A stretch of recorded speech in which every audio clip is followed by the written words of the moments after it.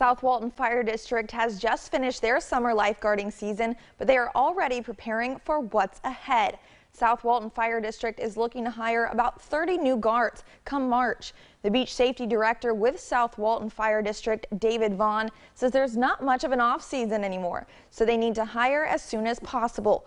Currently, there are 5 lifeguards a day, and they are rotated around, all monitoring beaches in Walton County. Vaughn said if you are interested or know of anyone that might be interested, there is an in-house training as well as academies to prepare potential guards for all safety scenarios.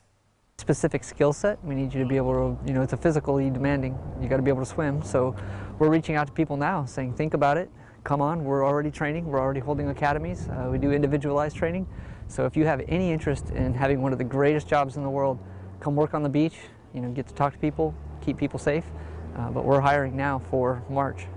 If you want to learn more about this position or other open positions with South Walton Fire District, you can visit our website, mypanhandle.com, for more information.